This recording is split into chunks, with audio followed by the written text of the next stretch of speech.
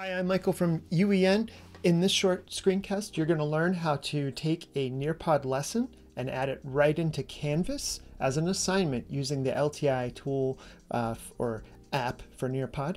And we'll also show you how you can then see student reports generated right into the Canvas SpeedGrader. So, hope you enjoy this short screencast, and I hope you enjoy and your students enjoy using Nearpod embedded right inside of a Canvas course. Okay, so here I am in a Canvas course and I want to add an assignment. So I'm going to go over to the far left and click Assignments. And then I'm going to come up to the upper top right-hand corner and click Add Assignment. I'll title this assignment the same as the Nearpod lesson, which will be Martin Luther King Jr. Day Celebration. I don't have to put any directions down here in the assignment box at all. Nearpod will take care of everything for me because it will embed the lesson right there. So I'm going to scroll down to where it says Submission Type and change this to External Tool. Now hopefully your school district has already added the Nearpod external tool to your Canvas account. So when you click Find, it'll appear alphabetically right here. There's mine, Nearpod. When I click on Nearpod, if I have already logged into my account, my library will appear here with all of my lessons just like it would at nearpod.com. If I haven't logged in, there'll be a little window for you to put in your username and password. You find the lesson that you want to run with your students. I'm going to go with a student-paced version. Click on it.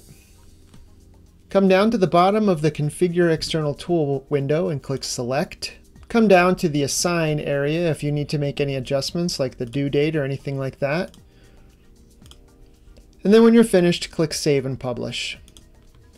The assignment will now have the student-paced lesson embedded right in Canvas, ready to go. And since you are logged into Canvas, your name will appear here. This will happen for students as well. All they have to click is Join Session, and then they can begin moving through the Nearpod lesson just as they would in a student-paced lesson. The nice benefit of adding a Nearpod lesson to Canvas is that when the students are finished, their report will be generated right inside of SpeedGrader. Let's go take a look at how that will appear for you. In this course, Shifting School Culture with Canvas, we've embedded a Nearpod flipped faculty meeting. So if I was the instructor and I came over here to SpeedGrader, clicking on it will bring up each individual student whose name I'll block out, and you'll be able to scroll through that person's report.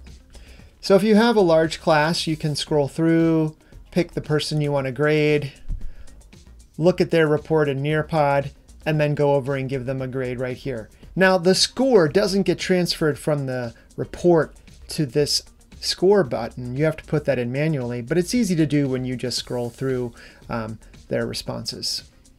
So that's how you do it.